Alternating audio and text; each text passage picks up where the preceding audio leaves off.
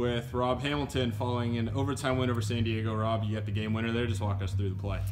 I think it was chipped up the ice by Phil off a turnover in our zone.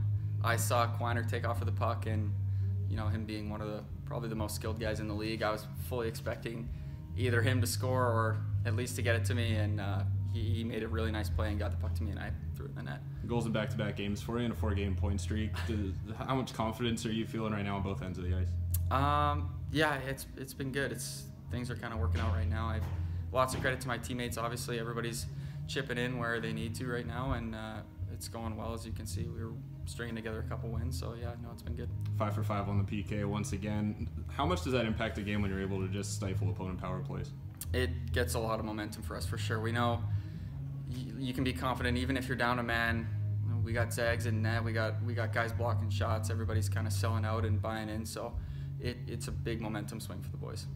Last 2 games, you got a win over the top team of the division, win over 5th place team trying to sneak into the division or playoff position. Is that something you guys think about every game, every so often?